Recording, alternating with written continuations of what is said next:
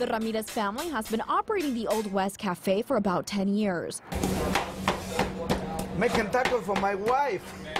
Martin Ramirez worked as a chef there before he purchased the cafe. So I just been working hard in order to buy this place. And for many years, the restaurant has been a customer favorite. You're treated like a customer, like you should be. So when the cafe was robbed, it was hard for its regulars to believe. I've seen them help out way too many times for them to be taken advantage of.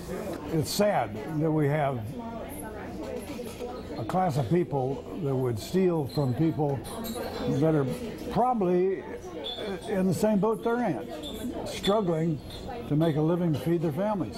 Sometime early Wednesday morning, thieves hopped over the back gate and kicked open the storage room door, walking off with more than $1,000 in equipment and food supplies. We broke into the storage room and it has like a metal screen door with metal frames on it so they won't break into it because of the past events. That wasn't enough, so they went to the freezer where we actually chain it now because of the past events as well. And they broke the handle and they somehow managed to open the refrigerator and they took all the meat. This is the third break in this year, and the owners still can't wrap their heads around why the thefts are continuing to take place.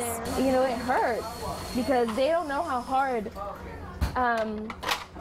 we work to have what we have. Some of their customers are offering to fix the damage and beef up security by reinforcing the storage room doors. Telling him, oh, if you need anything, just let us know. I can make you like a very secure door so they won't come in. They're just very supportive. Despite these tough times, the Ramirezes aren't letting thieves get in their way. But nothing's gonna stop us.